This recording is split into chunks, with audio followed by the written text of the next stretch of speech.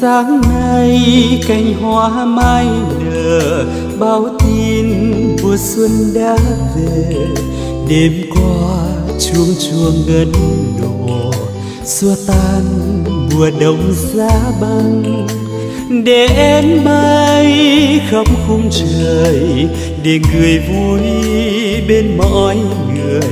Mùa xuân đi qua từng góc phố, xuân trong kia hiền nụ cười an vui.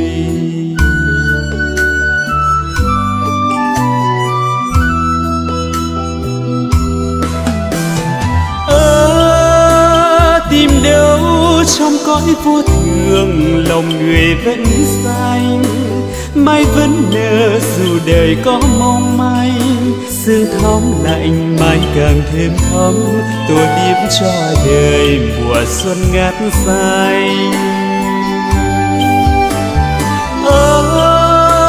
Tìm đâu trong cuộc bể dâu, chân lý diệu vời vang vọng khắp năm châu.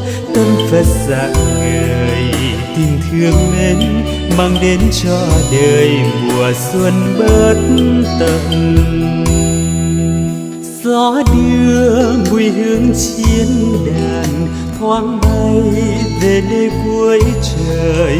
Chắp tay tâm thành khấn nguyện, xin cho bình an khắp nơi. Để tiếng ca khắp khung trời, để tình thương cho cuộc đời. Mùa xuân sang tâm hồn sao xuyên, xuân trong kia thiên nụ cười an nhiên.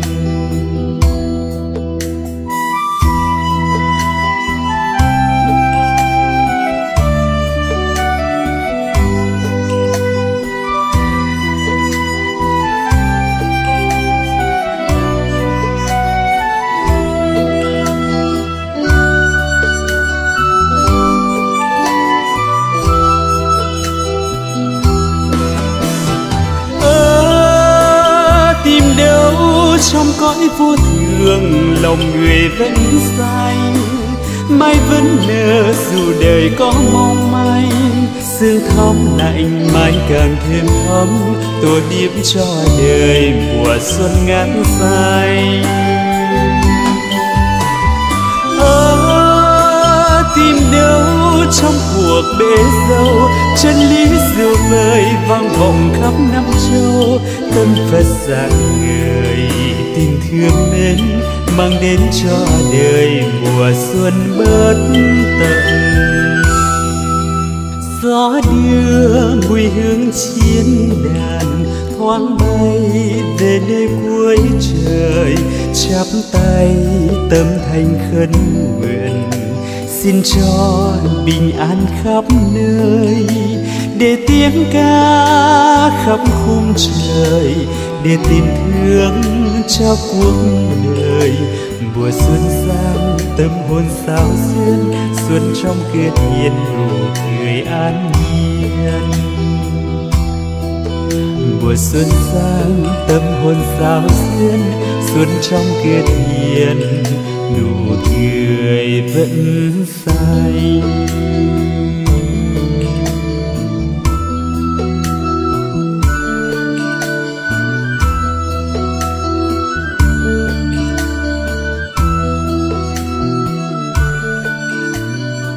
Thông báo các Phật tử và các bà con trong cái cúng sao cầu an đầu năm ở nơi chùa Phước Hội của chúng ta.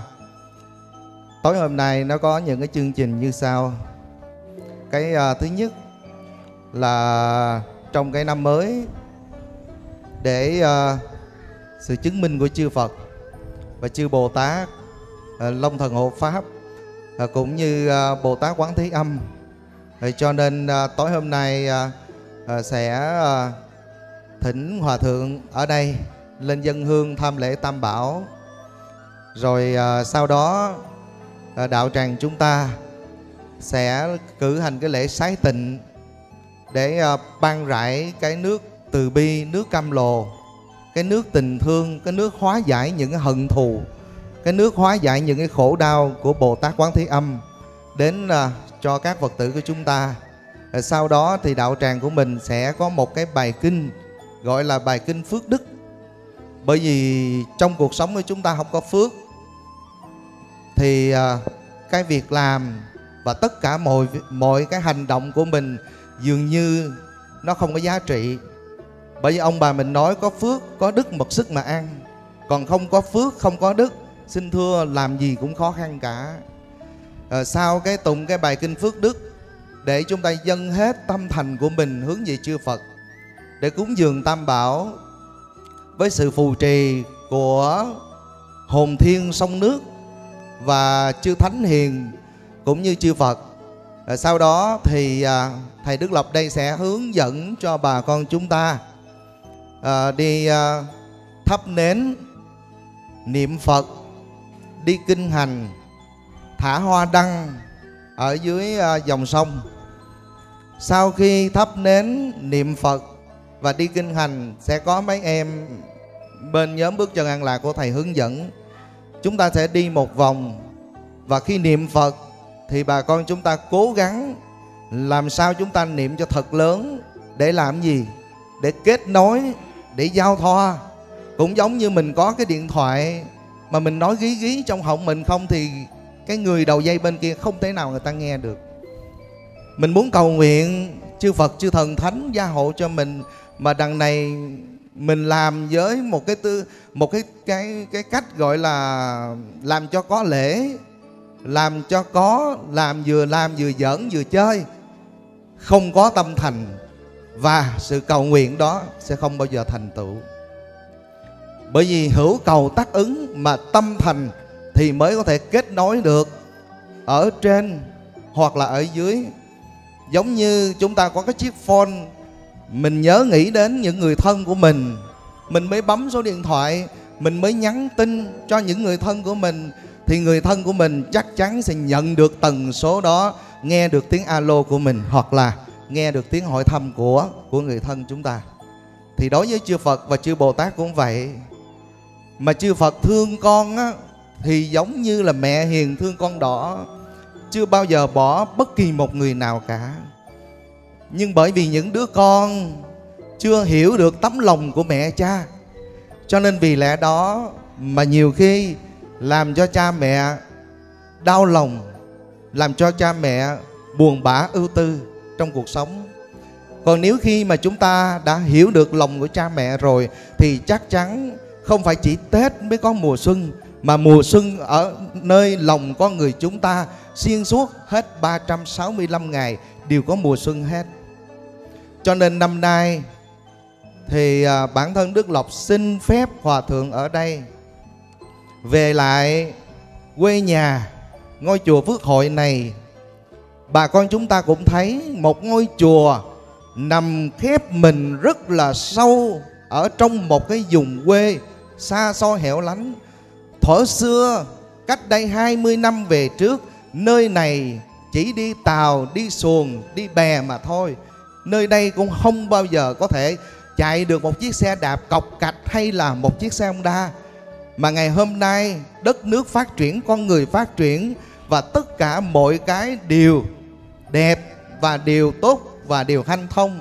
Cho nên chính sách nhà nước, chính quyền cũng như tôn giáo và tất cả mọi người đều chung tay góp sức xây dựng đất nước Việt Nam chúng ta làm sao sánh ví cùng với 5 châu 4 biển. Thế giới phát triển thì Việt Nam chúng ta phải đồng hành cùng với thế giới. Cho nên vì lẽ đó, len lỏi tất cả những con đường, những mái nhà ở vùng thôn quê, dù là đồng bào bà con chúng ta còn rất nhiều sự khó khăn về kinh tế, về khó khăn về cuộc sống, khó khăn về nhận thức. Nhưng mà không phải cái khó khăn đó mà chúng ta dừng chân ở nơi đó. Chính cái khó khăn đó mà chúng ta vượt qua được thì cuộc sống mình mới nên hoa, nên hương. Cho nên Tết mình trưng hoa, trưng hương, cô thắp hương cúng Phật, cúng ông bà để làm gì?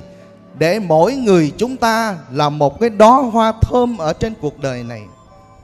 Mỗi người chúng ta chính là những cái đóa hoa kết thành những đài hoa, một vườn hoa. Và kết thành những cái đóa hoa mai, đóa hoa vạn thọ, để chúng ta cùng nhau chúc mừng một năm mới hanh thông, chúc mừng một năm mới suôn sẻ tốt đẹp. Và tất cả những cái gì chưa hoàn thiện ở năm cũ, chưa gặp được tốt đẹp, chưa may mắn, thì mong rằng năm nay, năm Giáp Thìn 2024 này, bà con chúng ta gặt hái được nhiều tinh hoa, những cái điều như ý, những cái công đức, những cái phước thiện sẽ được vạn sự cát tường. Và tất cả mọi việc mà ông bà chúng ta nói rằng đó là thuận buồm xuôi gió. Bà con mình có hoan hỷ không à? Cho nên đêm cúng sao cầu an này, Đức Lộc mong muốn bà con chúng ta nhớ hai điều duy nhất. Hai điều duy nhất. Sống để bụng, chết vẫn mang theo hai điều này. Đó là hai đạo lý nghìn đời mà hàng nghìn năm văn hiến Việt Nam, văn hóa Việt Nam và đạo lý tình người, dù là Đức Phật ra đời hay Đức Phật không ra đời, dù là có con người hay không có con người, thì hai điều này vẫn đi theo cuộc đời chúng ta mãi mãi. Thành công hay thất bại cũng từ hai điều này mà ra. Cái thứ nhất đó là phước. Cái thứ hai đó là trí tuệ của con người. Có những lúc chúng ta thành công ở trong cuộc sống là nhờ phước nhiều đời nhiều kiếp mà chúng ta đã gieo, đã tái tạo ở trong quá khứ. Ngày hôm nay chúng ta mới đầy đủ cái nhân duyên phúc báo, nhờ cái phước đó mà việc làm của mình nó được hanh thông, được suôn sẻ, được tốt đẹp. Bà con có hoan hỷ với Đức Lộc không à? Và người có phước nhưng không có trí tuệ, không có sự sáng suốt, không có sự thông minh, thì người này sử dụng cái phước không đúng thì sẽ mang tai ương nạn, nạn ách, mang tai họa đến với bản thân của mình và đến với những người thân của mình. Đức Lộc thí dụ, mình có cái phước, đi làm có tiền nhưng không có trí tuệ. Vì lẽ đó mình sử dụng cái phước, sử dụng đồng tiền này bằng cái cách gọi là đi cá độ, đi đánh bài, đi mua đề, hoặc là sử dụng cái đồng tiền này vào cái việc xì ke ma túy, thì đồng tiền này nó có sanh ra phước nữa không à? Nó sẽ đem đến tai ương và nạn ách. Bởi vì người này có phước nhưng không có trí tuệ, không có sự sáng suốt khi sử dụng phước của mình. Rồi cái thứ hai, cái người này có phước nhưng biết sử dụng cái phước của mình, cho nên người ta đem tiền đi làm gì? Đi bố thí, đi cúng dường, đi xây cầu, đi đắp đường, đi chia sẻ đến những người khác. Bởi vì á, ông hết mà người ta ăn thì sao à? Nó sẽ còn. Đó là tính chất nhân quả rất công bằng ở trong cuộc đời, ở trong cuộc sống này. Cho nên tối đêm nay tại sao bản thân Đức Lộc muốn cho bà con Phật tử chúng ta trọn vẹn cái phước là được niệm Phật, được lại Phật, mà Đức Phật dạy chỉ cần niệm một câu niệm Phật thì phước sanh vô lượng, lại một lại là tội diệt hà sa. Rồi bên cạnh đó Đức Lộc sẽ cho các Phật tử chúng ta mỗi người một ngọn nến, mỗi người một ngọn đèn như thế này. Đèn là tượng trưng cho cái gì? Tượng trưng cho ánh sáng trí tuệ, tượng trưng cho tình thương, tượng trưng cho tất cả những điều đẹp, điều may mắn nhất ở trong cuộc đời. Nếu như chỉ có màn đêm tăm tối vô minh, chỉ có màn đêm áo não khổ đau, mà không có ánh sáng của trí tuệ, không có ánh sáng của mặt trời, không có ánh sáng của tình thương, thì thế giới này không bao giờ có hạnh phúc. Thế giới này có hạnh phúc là bởi vì mỗi người chúng ta biết tu nhân tích đức và bồi dưỡng cho hệ giác, cái trí tuệ của con người. Mà ánh đèn là tượng trưng cho ánh sáng 10 phương chư Phật, tượng trưng cho sự tiếp nối của tiên tổ ông bà của chúng ta trong nhiều đời và nhiều kiếp. Thắp sáng ánh đèn này lên có nghĩa là đang tiếp nối ngọn lửa, đang tiếp nối cái trí tuệ, đang tiếp nối cái tuệ giác của chư Phật và Bồ Tát, là chúng ta đầy đủ cái phước, cái trí để mình trong cái năm mới mình nói những cái lời hay lẽ đẹp, làm những cái điều tốt đẹp, điều lành, điều thiện, rồi suy nghĩ ở trong lòng làm sao có thể giúp được những người chung quanh. Chính những cái yếu tố này là một cái nhân để đưa đến kết quả bà con chúng ta sung túc, hạnh phúc, bình an trong một năm 365 ngày của năm Giáp Thìn này. Người ta nói là rồng rắn lên mây, rồng ở trên cao đưa nước đến trần gian để làm gì? Để hạn hán không còn khô nữa, để cho lúa mùa màng được tươi tốt, để cho những con sông đầy chất phù sa, để cho tình người chúng ta được bao la, không có những cái khổ đau ở trong cuộc đời này. Quý vị quan hỷ không ạ? Cho nên vì lẽ đó, tối đêm nay bà con chúng ta về chùa đã có ghi tên để cầu an, ghi tên để dâng lên cúng cho Phật rồi, thì tất cả những tên đó ở đây thầy sẽ dâng lên cho chư Phật, chư Bồ Tát, Long Thần Hộ Pháp, quý ngài sẽ chứng minh cho tất cả chúng ta. Cái quan trọng nhất của đạo Phật, quan trọng nhất của tính chất nhân quả, đó chính là tự lợi và lợi tha. Có nghĩa rằng tự bản thân chúng ta trang nghiêm thân của mình, biết làm những điều tốt, điều lành, điều đẹp, biết giúp đỡ, biết san sẻ, biết bố thí, biết cúng dường. Đó là cái phước chúng ta có để cho tương lai mình được giàu có, được may mắn, được thuận lợi, được sức khỏe, được bình an, và trên thuận dưới bà đều được hạnh phúc yên vui hết. Rồi cho nên tối nay ở chùa sẽ không xướng từng tên của các vị, mà sẽ đọc một cái tờ sớ hội chung để cầu an cho tất cả mọi bà con bá tánh thập phương của mình ở nơi đây. Quý vị quan hỷ không à? Nhưng cái lúc mà thầy dâng sớ lên á, để cầu nguyện chư Phật, chư Bồ Tát chứng minh á, mỗi vị đều đội một cái lá sớ ở trên đầu của mình. Thì ngay lúc đó mình làm gì? Mình nghĩ gì? Mình suy nghĩ cái gì? Mình làm cái gì? Mình hướng tâm đi đâu? Có phải là ngay lúc đó là mình cứ giao phó hết tất cả mọi thứ cho thần thánh hay không? Xin thưa, ngay lúc đó tất cả bà con Phật tử chúng ta hãy nêu tên của mình, tuổi của mình và những người thân của mình lên để chư Phật chứng minh và gia hộ cho chúng ta.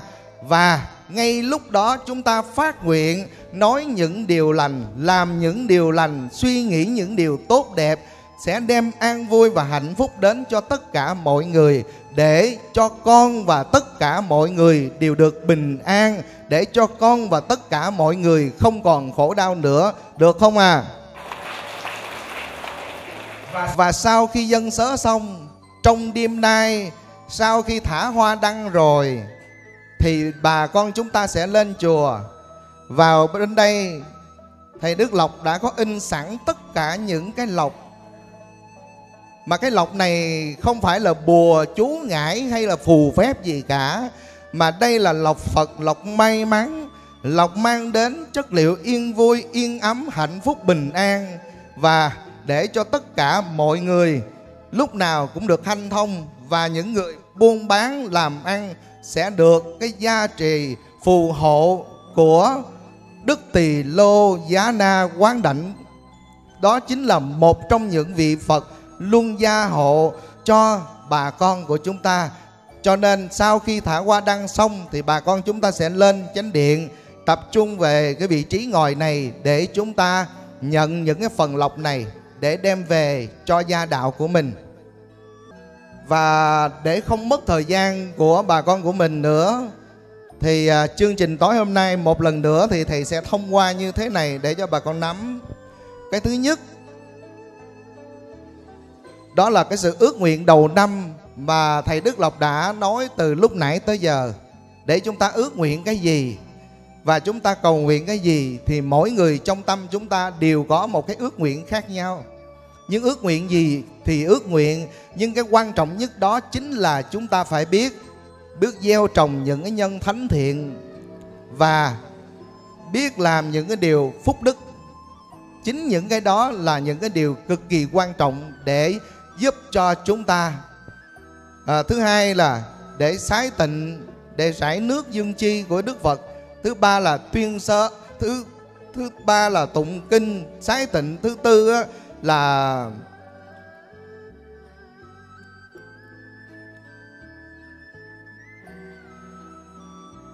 tư là tụng kinh Phước Đức. Tụng kinh Phước Đức, sau đó là tuyên sớ xong rồi bà con chúng ta sẽ niệm Phật để đi kinh hành. Và khi đi kinh hành á, thì bà con nhớ niệm cho thật lớn, thì mình sẽ đi một vòng ở chùa, sau đó mình tập trung ra sông để mình thả đèn hoa đăng. Các Phật tử, các bà con chúng ta hoan hỷ nha. Ngồi đây có nóng không à? Ở đây có ai gấp về sớm ở nhà mình không? Có không?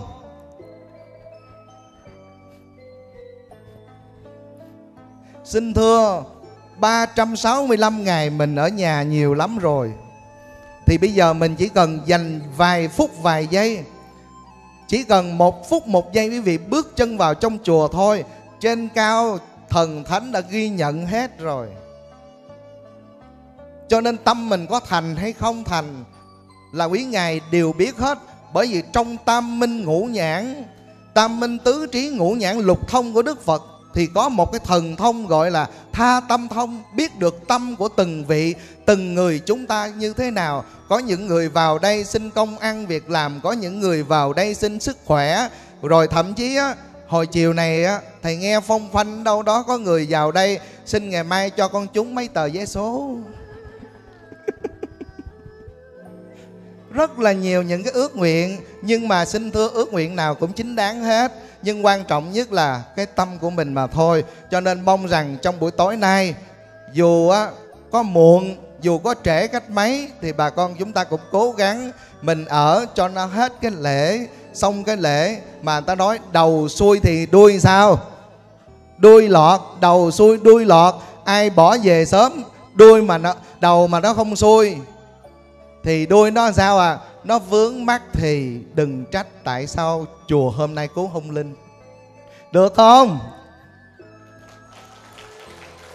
Rồi, cảm ơn bà con rất là nhiều. Thì để thỉnh thầy lên để dâng hương, để chúng ta sẽ cử hành lễ. A Di Đà Phật.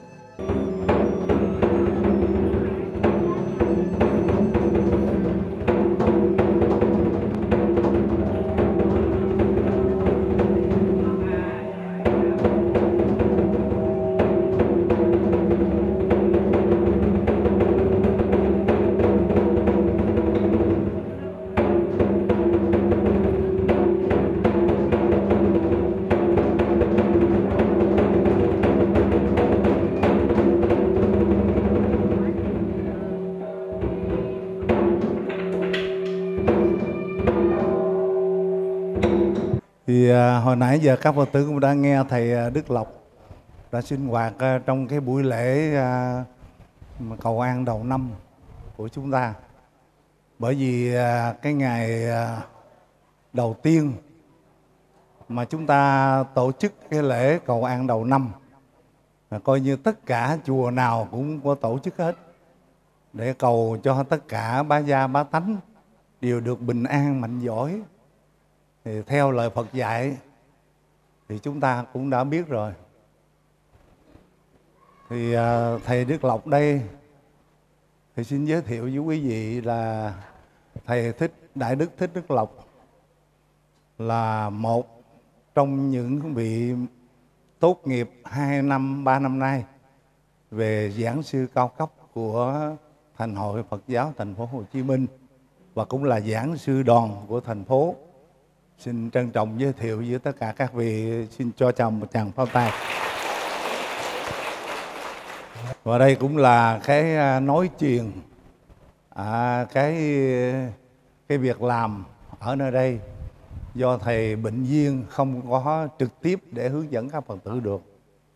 Do vậy mà chúng ta, như hồi lời nãy thầy Đức Lộc có nói đó, tất cả đất nước đều đổi mới, hoàn cảnh đổi mới, rồi con người cũng đổi mới. Và Phật giáo chúng ta cũng phải đổi mới. Thì từ cái chỗ đổi mới đó làm như thế nào cho nó phù hợp với dân tộc Việt Nam chúng ta. Đó là cái thứ nhất. Cái thứ hai nữa thì làm lợi ích cho tất cả mọi người. Thì cái mới đó nó mới có giá trị và mới xứng đáng là con dòng cháu giống của tổ tiên. Thì các Phật tử cũng biết cái chương trình mà tổ chức cái lễ hôm nay đó thì nó cũng có nhiều cái tiết mục mà do thầy Đức Lộc để hướng dẫn các vị. Đó là một cái đổi mới. Bởi vì chùa chúng ta thì chưa có cái đổi mới. Bây giờ nó có cái đổi mới thì các vị cố gắng lắng lòng thanh tịnh. Và trong đó khi chúng ta hành lễ đó thì nhờ Đức Trí với Đức Sáng, Chí Nguyên, Đức Quang và các vị Phật tử đã hướng dẫn về bên trật tự trang nghiêm để chúng ta vừa kinh hành, vừa niệm Phật, vừa giữ tâm thanh tịnh để chúng ta cầu nguyện chư Phật gia hộ và đến nơi dòng sông để chúng ta thả hoa đăng để đồng cầu nguyện cho thế giới hòa bình, chúng sanh an lạc. Các vị có quan hỷ không ạ? Thì như lời thầy Đức Lộc có nói đó, các vị biết đó, thì các Phật tử cũng quan hỷ. Dù chúng ta có viết tên họ, tuổi tác là sao, la hầu kế đô, cái đó không quan trọng. Mà quan trọng ở nơi tại cái sự phát nguyện của chúng ta và việc làm. Nè, cho nên thầy bệnh viên không thể nào mà thầy đọc hết cái tên của các vị được. Các vị quan hỷ điều đó. Cho nên đây sau những cái tên họ mà chúng ta chép đó, viết đó, điều đây đem trình với Phật tổ Như Lai hết. Rồi thầy ở đây với tất cả các Phật tử đều tập trung để cầu nguyện. Bởi vì đức chúng như hải, không phải một mình thầy với thầy Đức Lộc mà làm được cái chuyện đó, mà tất cả các vị đều giữ tâm thanh tịnh để chúng ta đồng cầu nguyện. Thì nó mới có cái kết quả tốt đẹp, an lành cho một năm mới và cuối năm. Các vị quan hỷ ha. Rồi bây giờ chúng ta bắt đầu vào chánh lễ. Thì các vị chắp tay và hướng về nơi mười phương chư Phật để chúng ta chánh thức vào cái buổi lễ cầu an hôm nay. A Di Đà Phật. Nam mô Hiện Tọa Đạo Tràng Ta Bà Giáo Chủ Điều Ngự Bổn Sư Thích Ca Như Lai Từ Phụ Tác Đại Chứng Minh. Nam mô Long Hoa Giáo Chủ Đương Lai Hạ Sanh Di Lặc Tôn Phật Tác Đại Chứng Minh. Nam mô Đại Từ Đại Bi Tầm Thinh Cứu Khổ Cứu Nạn Quang Đại Linh Cảm Ứng Quán Thế Âm Bồ Tát Tác Đại Chứng Minh. Đệ tử đem lòng thành kính gửi theo đám mây hương, phảng phất khắp mười phương cúng dường ngôi tam bao. Nguyện trọn đời giữ đạo theo tự tánh làm lành, cùng pháp giới chúng sanh cầu Phật từ gia hộ.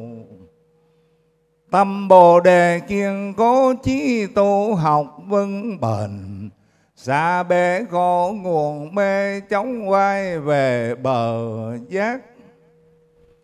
Hôm nay nhân ngày mùng 8 tháng Giêng năm Giáp Thìn, tại đạo tràng Phước hội đệ tử Phật tử chúng con thắp nén hương lòng cầu xin sám hối. Các vị nói theo thầy. Nam mô Bổn Sư Thích Ca Mâu Ni Phật. Kính bạch Đức Thế Tôn. Con xưa đã tạo bao ác nghiệp, điều bởi vô thí tham sân si. Từ thân miệng ý mà sanh ra, tất cả con nay xin sám hối. Nam mô cầu sám hối Bồ Tát Ma Ha Tát.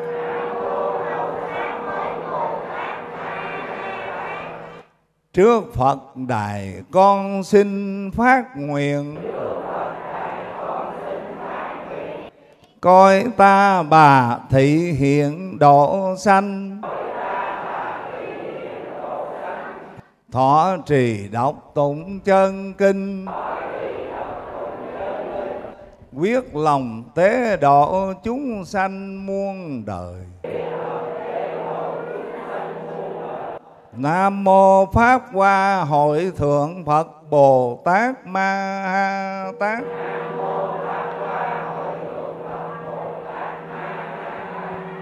Khối hương sông thấu mấy từng xanh, rốt ráo tâm con bổn nguyện lành. Trên khói hương này xin Phật chứng minh đệ tử tất lòng thành. Kính lại Phật Cha lành giác ngộ, đã bao đời cứu khổ chúng sanh. Như trăng giữa tháng tròn vình, xoáng soi mọi bước tu hành con đi. Kính lại Pháp Thiền từ phổ độ, đưa người qua biển khổ mênh mông. Giúp con sống trọn tấm lòng, thương yêu tình thức, vừa dòng tham sân.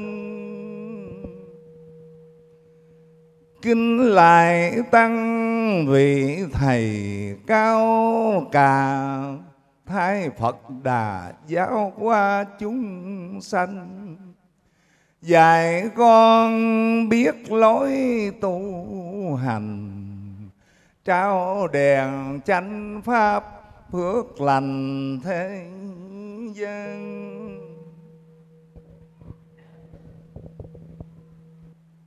Dương chi tình thủy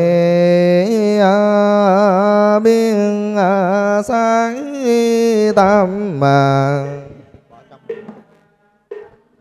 công ba đứng lời nhân thiên pháp giới hoàng. Tội tiêu khiên quả diệm quả hồng liên. Nam mô Thánh Lương Địa Bồ Tát. Nam mô Thánh Lương. Nam mô Thánh Lương Địa Bồ Tát Ma Tát. Bồ Tát liễu đầu cam lộ thầy, năng lệnh nhất đích biến si vang. Tình chiền câu quê tận quyên trừ, lệnh thử đàn thàn tất thanh tịnh. Giao hữu mật ngôn cận đường trì.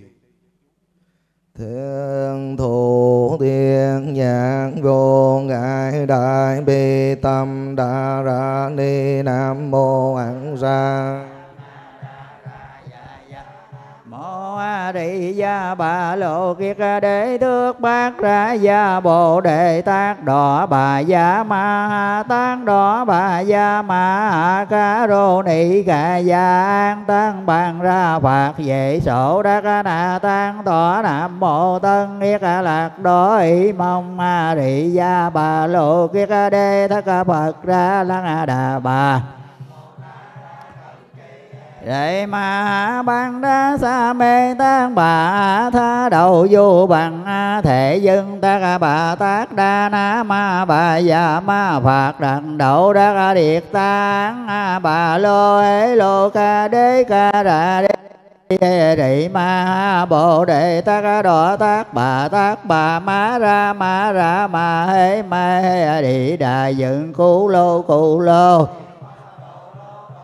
Quảng sa gia đê ma quảng sa gia đê đà ra địa rị ni thất Phật ra ra ma Phật ma ra một đế lễ di hệ thất na ra sa ma Phật ra xá lợi Phật sa Phật xăm Phật ra xá gia ổ rô ma ra ổ rô rị ta ra tân rị tất rị tô rô Dạ bồ đà dạ di đế rì dạ na ra cẩn trì địa rị sát ni na bà dạ ma ta bà ha tất đà dạ ta bà ha ma tất đà dạ ta bà ha tất đà vũ nghệ tất bàn ra dạ ta bà ha na ra cẩn trì ta bà ha ma ra nọ ra ta bà ha tất ra tăng một ghê dạ ta bà ha ta bà na ra cẩn trì bàn già ra dạ ta bà ha ma bà lợi thắng yết ra dạ ta bà ha nam mô hắc ra đắc na đa ra dạ gia nam mô a rị gia bà lộ kiết đế thước bàn ra dạ ta bà ha án tất điện đô mạng đa ra phạt xà dạ ta bà ha án tất điện đô ta bà hạng tấn điện đô mạng đa ra phạt xà gia ta bà Thiên tường tận chu năng bồ tam mạng đa mâu đà nam ba bát ra sa tha năng năm đa điệt tán khê hồng nhập pa ra bát ra nhập pa ra đệ sắc sắc tri rị sắc tri rị ta phấn tra viên đệ ca tất rị vệ ta bà năng bồ tam mạng đa mâu đà nam ba bát ra đề đa sa ta năng năm đa điện ta án khê hồng nhập phá ra nhầm phá ra bát ca nhập phá ra bát ra nhập phá ra để sắc xa sắc tri rị ta phấn tra phiên đệ ca vậy ta bà ha nắng Bồ Tát mắng đa một đà năm mang bát ra đề hạ đá sa ta năng năm đa điệt tán khê nhập phá ra nhầm phá ra bát ca nhầm phá ra bát ca nhầm phá ra đề sắc xa sắc chi rị ta phân tra phiên đề ca thất đề vậy ta bà nguyện ngày an lành đêm an lành đêm ngày sau thời điều an lành cả các thời điều an lành xin nguyện sự bị tượng gia hô nguyên ngày an lành đêm an lành đêm ngày sau thời điều an lành tất cả các thời điều an lành xin nguyện Quan Âm Tường gia hộ nguyện ngày an lành đêm an lành đêm ngày sau thời thường an lành tất cả các thời đều an lành xin nguyện Quan Âm Tường gia hộ Nam mô Tiêu Tây Giang Kiết Tượng Bồ Tát Nam mô Tiêu Tây Giang Kiết Tượng Bồ Tát Nam mô Tiêu Tây Giang Kiết Tượng Bồ Tát Ba ta vô thượng thầm thâm vi diệu pháp ba thiên vạn kiếm nàng tao ngộ hạ kim chuyển văn đắc thọ trì, nguyện giải Như Lai chân thiệt nghĩa. Nam mô Khai Bảo Tạng Bồ Tát, Nam mô Khai Bảo Tạng Bồ Tát, Nam mô Khai Bảo Tạng Bồ Tát Ma Tát. Mời các bà con, trên tay chúng ta là bản kinh Phước Đức.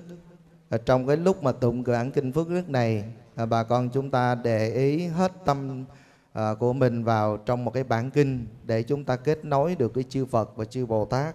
Và trong cái lúc làm lễ, thầy xin nhắc tất cả các em nhỏ ở bên ngoài, chúng ta không có chạy tới chạy lui và cũng không có nói chuyện, và dành hết tất cả những cái tâm của mình để chúng ta cầu nguyện trong cái đêm cầu an cúng sao này, để dâng lên chư Phật chứng minh cho gia đạo của chúng ta mọi việc đều được hanh thông tốt đẹp nhất.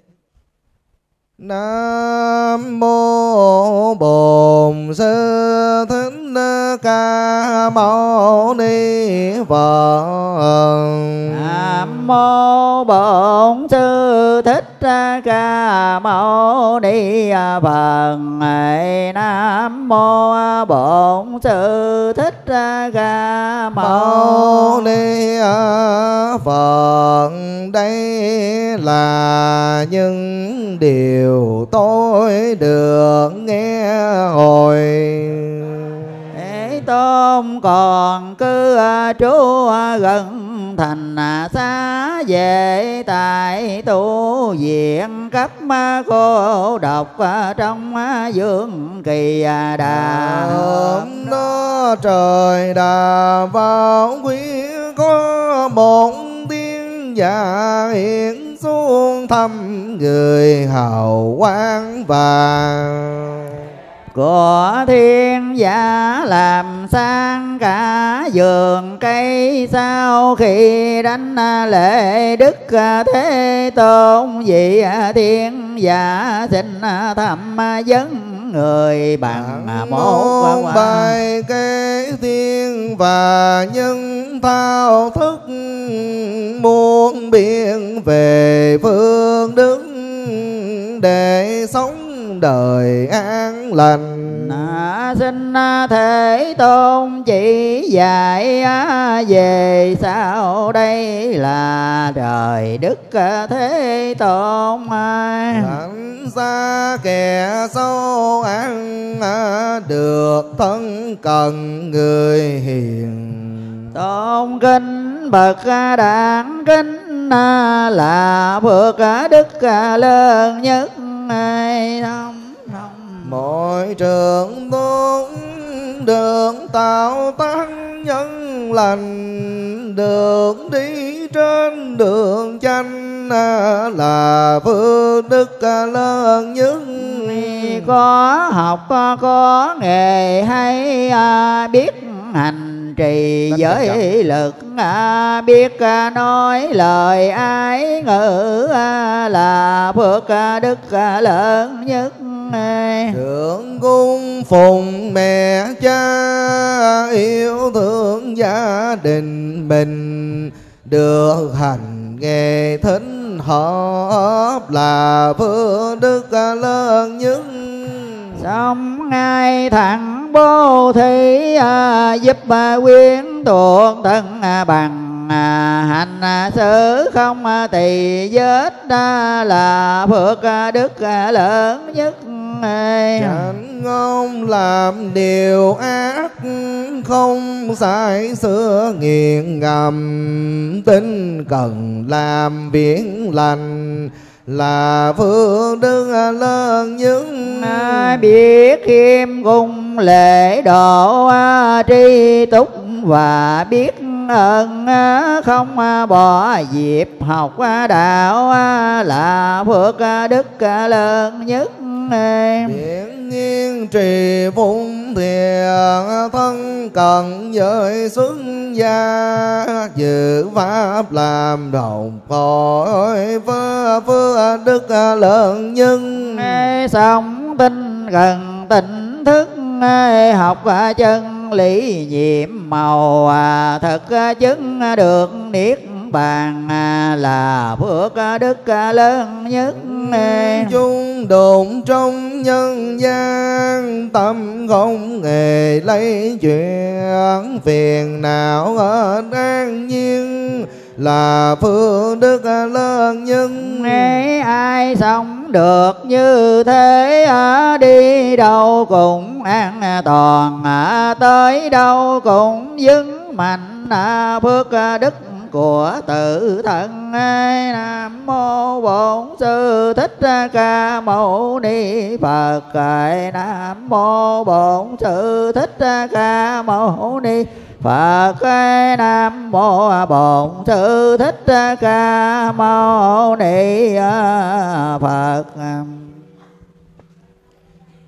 Như Lai đương tướng đang tận tan dương kim vì, chớ thiện nam nữ Phật tự nhiên cúng sao cầu an.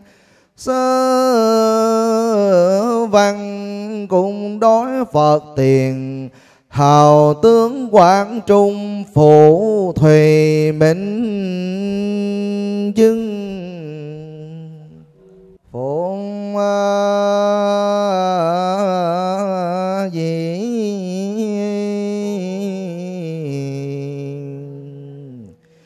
điều phúng thọ mọi người tim đón, chuyện tai ương ai nấy mong qua. Vì nghiệp duyên nên cần cầu đại tướng vượt xoa, muốn an lạc phải quy đông phương giáo chủ. Duyên nay tại nước Việt Nam Tiền Giang tỉnh, cái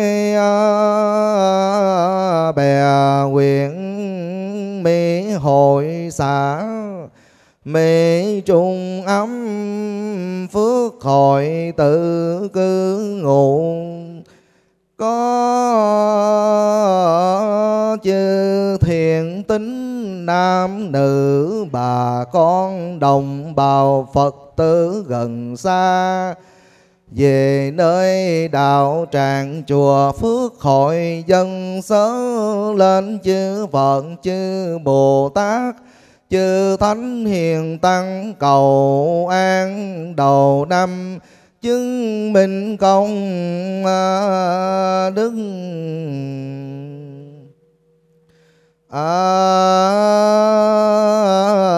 Giờ này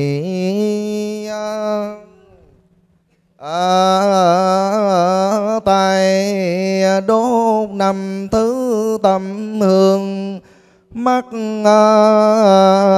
nhìn muôn ngàn tướng hào, chuyện tất dạ quy y tam bảo, vần ba tâm đảnh lễ bậc ý vương, cầu minh niên vạn sự kiết tường, nguyện xuân nhật tam nguyện như ý, tiếng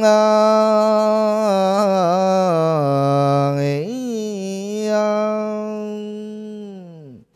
chúng con thuyết nghĩ mang thần tứ đại, rương lây tam tài các vì sao tinh tú, sớm chiều qua lại biết bao thiện ác phát sinh, năm tháng dần hành kho tranh các hung dần mạng. Nay đây ngũ phong tướng hiện khổ đôi đàn, đó cứu hoành đáo lâm sầu khắp ngã, lòng chỉ mong mọi ách nạn lánh xa, tri những ước các điều duyên lành đem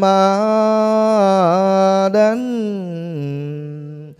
Nên hôm nay ngày mùng 8 tháng Giêng năm Giáp Thìn, tất cả đồng bào bà con Phật tử gần xa câu hội về nơi đạo tràng chùa Phước hội, thiết lễ dân sớ cầu an thiết lập ý kinh, khai đàn phụng Phật đèn tuệ đăng bảy ngọn lung linh, hoa ưu bán bôn chính bông ngào ngạt, kinh bảy khai bảy hội đàn lập bảy khôn, phúng tùng dượng sư bổn nguyện công đức trì chú đại bi, đảnh lễ vạn đứng kim diệu tương, muôn tàu dưới tòa sen. Nam mô Bổn Sư Thích Ca Mâu Ni Phật Tác Đại Chứng Minh. Nam mô Đông Phương Giáo Chủ Từ Dung Mãn Nguyệt Tiểu Tai Nhiên Thọ Dược Sư Lưu Ly Quang Vương Phật Tác Đại Chứng Minh. Nam mô Nhật Quang Biên Chiếu Bồ Tát. Nam mô Nguyệt Quang Biên Chiếu Bồ Tát. Nam mô Đại Bi Quang Thế Âm Bồ Tát. Những mong trưởng chú lực cho báo thân mạnh khỏe, nhờ kinh văn cả quyến thuộc, già trẻ bé lớn bé nhỏ đều được an hòa. Bọn ác ma theo tiếng mõ lanh xa mọi tà chướng, nghe tiếng chuông trác tán khắp chốn đều được bình an. Mỗi nhà đều được hạnh phúc an vui. Đồng thanh cung chúc hiến tặng năng lượng lành, người hiện tại gọi nhận ân khang thay. Khanh mạng phần nhờ Phật lực siêu sanh, tâm hương khấn nguyện chư Phật chứng minh. Vẫn trời ngày mùng 8 tháng Giêng xuân Giáp Thìn, tất cả đệ tử chúng con thành tâm dân sới. Thân Phật diện tội chân ngôn ly bà đê cầu a đê đà ra ni đế ni ra đế tỳ ni lệ đế ma dạ đế chân lăng càng đế ta bà ly bà đế cầu a đế đà ra ni đế ni ra đế tỳ ni lệ đế ma dạ đế chân lăng càng đế ta bằng lê ba đế cầu a đế đà ra đi đế đi dạ đế tỳ đi đế ma dạ đế chân lăng càng đế ta bà. Nam mô Tăng Phước Thọ Bồn. Nam mô Tăng Phước Thọ Bồ Tát. Nam mô Tăng Phước Thọ Bồ Tát Ma Ha Tát. Xin Vừa qua thì bà con chúng ta đã dâng sớ để cầu nguyện chư Phật chứng minh, Long Thiên hộ Pháp gia hộ, và để cho một cái năm mới chúng ta có đầy đủ cái năng lượng lành trong cái Xuân Giáp Thìn đầu năm. Cho nên giờ này các Phật tử chúng ta và bà con của chúng ta, mỗi người trên tay sẽ có một cái ngọn nến. Thì trên tay chúng ta là một cái đóa hoa sen, và bên trong là một ngọn nến. Chúng ta sẽ niệm Phật, đi kinh hành. Thì khi đi á, Phật tử chúng ta đi gần với nhau. Và khi đi chúng ta nhất tâm của mình, cái tâm của mình niệm làm sao mà tha thiết, nhớ nghĩ, giống như là mình đang kết nối với Đức Phật một cách tha thiết, da diết. Mà dùng cái danh từ thế gian gọi là mình nhớ người yêu mình sao thì nhớ Phật như thế. Thì bảo đảm Phật sẽ gia hộ 100% quý vị. Cho nên đó, khi mà chúng ta đặt trọn vẹn cái tâm mình đối với Phật và Bồ Tát, thì ngay lúc đó Phật và Bồ Tát sẽ có mặt ở ngay nơi tâm của chúng ta. Bởi vì những vì sao tinh tú ở trên tận phương trời xa xôi dịu vợi mà chiếu rọi để cho chúng ta một năm đó không có thuận lợi tốt đẹp, thì chúng ta bây giờ nhờ ngọn đèn ánh sáng này để phá tan những cái chiếu rọi tâm tối đó, để cho những cái vận mạng, những cái xui xẻo, những cái khó khăn, những cái gì mà không tốt đẹp, thì chính cái ánh sáng trí tuệ này là ánh sáng của 10 phương chư Phật, nó sẽ phá tan và chúng ta sẽ gửi xuống dòng nước để làm gì? Chuyển tải đi. Dù là người nào, người thân chúng ta có mặt, không có mặt, và tất cả đồng bào bà con, thậm chí cho đến những cái loài thủy tộc ở dưới dòng sông đó cũng thừa hưởng được cái năng lượng lành mà chúng ta cúng đêm nay. Vừa tự lực bản thân của mình cầu nguyện, nhờ tha lực của chư Phật đến để phù trì hộ độ cho mình. Rồi bên cạnh đó chúng ta còn biết bố thí giúp đỡ cho tất cả những cái loài thủy tộc, những cái loài súc sanh chung quanh chúng ta cũng vẫn biết tu hành chuyển hóa, thì công đức của chúng ta cúng sao đêm nay sẽ có một cách rất là trọn vẹn. Phật tử hoan hỷ, bà con hoan hỷ nha. Sau khi thả hoa đăng xong thì chúng ta sẽ trở lại nơi chánh điện để mà mình thụ lộc Phật. A Di Đà Phật. Bây giờ mời Phật tử chúng ta đứng lên và thầy Đức Lộc sẽ đi trước. Bà con chúng ta, Phật tử chúng ta sẽ nói bước đi theo sau ra bên ngoài, thì các em bên nhóm Bước Chân An Lạc sẽ phát cho mỗi người một cái ngọn đèn. Nhờ Phật tử nào đánh mỏi với đánh khánh để mình đi kinh hành. Nam mô A Di Đà Phật. Nam mô A Di Đà Phật. Nam mô A Di Đà Phật. Nam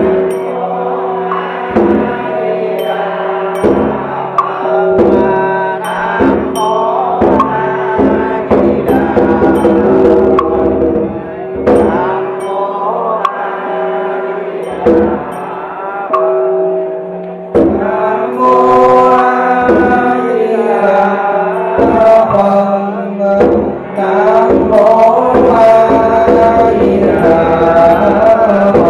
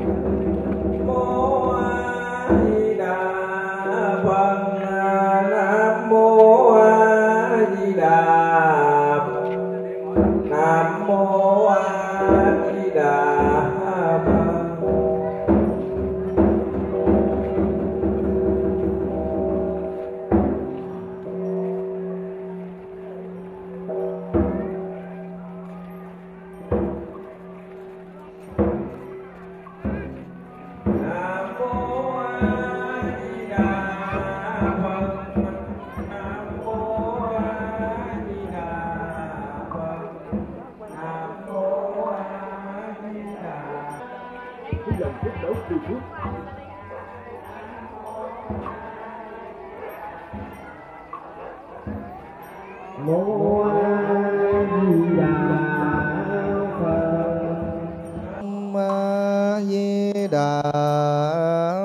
Vâng. Tối hôm nay bà con chúng ta về chùa có thấy có hoan hỷ không ạ?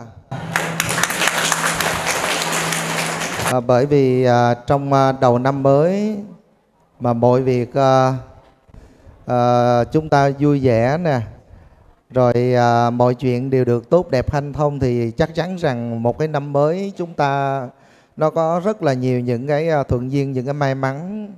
Thì vừa rồi thì bà con chúng ta đã đi nhiễu một vòng trên đất của nhà chùa. Thì đất của nhà chùa thì luôn lúc nào cũng có Phật và Bồ Tát ngự trị nơi đó. Mà chúng ta nơi đây còn gọi giống như là một cái thánh địa Già Lam, được hội tụ của các bậc thánh, chư Phật và Bồ Tát về đây. Mà tối hôm nay bà con mình về đây đồng tâm hiệp lực như thế này nữa, thì kết nối trở thành một cái sức mạnh. Chắc chắn rằng ở trên cao chư Phật, chư Bồ Tát và nhân gian mình gọi cái danh từ gọi là ông trời, ông vẫn nhìn và nhận thấy được tất cả những sự thành tâm này. Cho nên Đức Lộc thay lời cho Hòa Thượng chúc nguyện đến tất cả quý vị luôn lúc nào cũng được 3 thời 6 khắc, và luôn lúc nào cũng được an lành, từ đầu năm dẫn đến cuối năm, tiêu tai tịnh sự, chuyện lành đem đến, chuyện dữ tống đi, bá phước đem trở lại. Và để cho buổi lễ hôm nay được thành tựu viên mãn, xin đồng bào bà con Phật tử chúng ta hoan hỷ chắp tay hướng về chư Phật để mình phát nguyện. Rồi sau đó chúng ta hồi hướng, rồi bà con chúng ta mỗi người chúng ta lễ Phật, rồi nhà ai về nhà đó để ngủ một giấc thật ngon. Pháo mà Tết cấm đốt pháo bị lép rồi đúng không?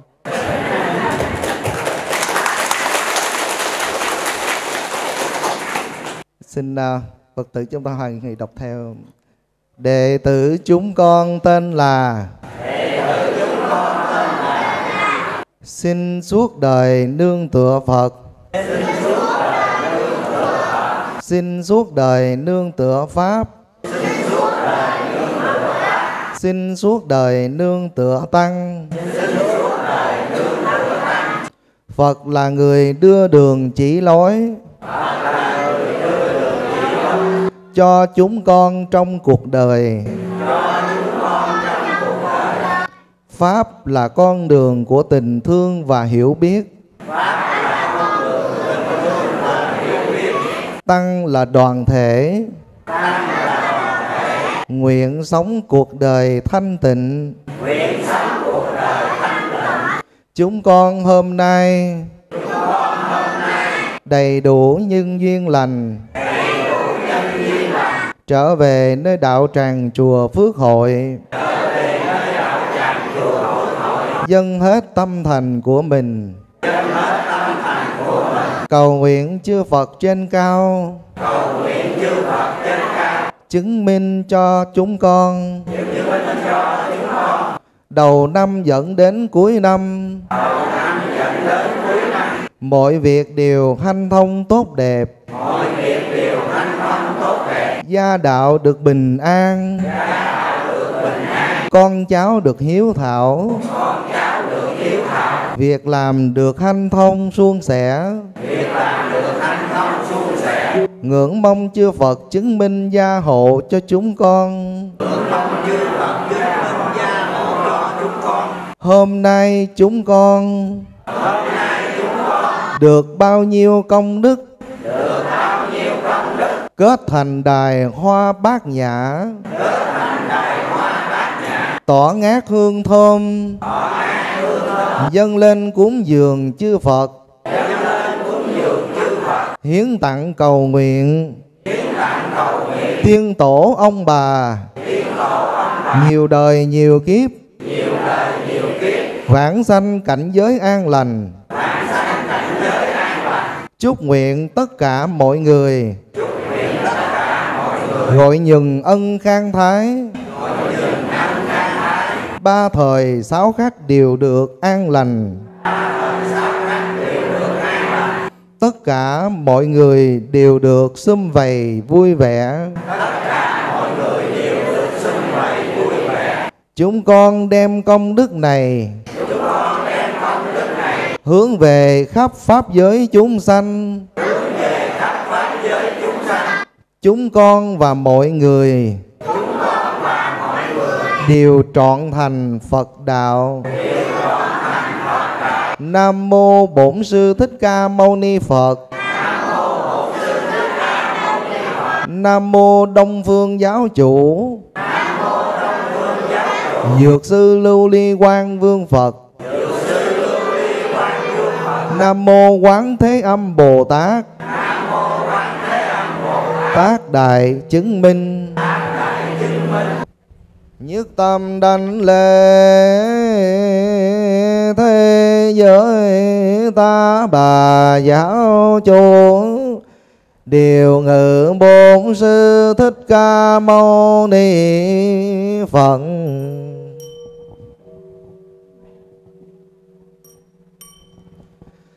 Nhưng tâm đảnh lễ Đông Phương Giáo Chủ Từ Dung Bán Nguyệt.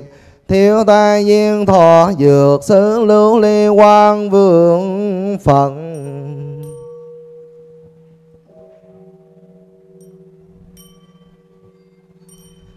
Nhưng tâm đảnh lễ Nam mô Hộ Pháp Già Lam Thánh Trung Bồ Tát.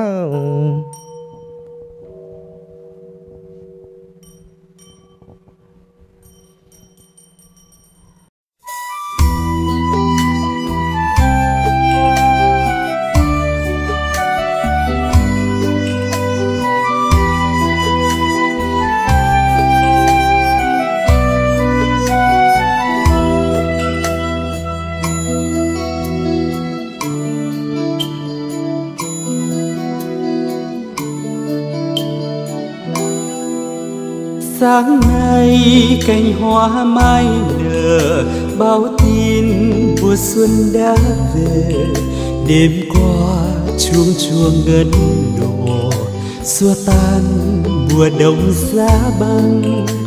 Để em bay khắp khung trời, để người vui bên mọi người. Mùa xuân đi qua từng góc phố, xuân trong kia thiên nụ cười an vui.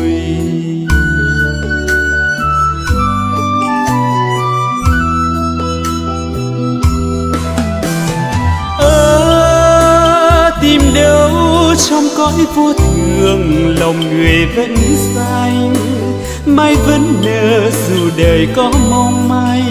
Sương thóng lạnh mai càng thêm thấm, tô điểm cho đời mùa xuân ngát xanh. Tìm đâu trong cuộc bể dâu, chân lý diệu vời vang vọng khắp năm châu. Tâm Phật dạng người tình thương mến, mang đến cho đời mùa xuân bất tận. Gió đưa mùi hương chiến đàn, thoáng bay về nơi cuối trời. Chắp tay tâm thành khấn nguyện, xin cho bình an khắp nơi.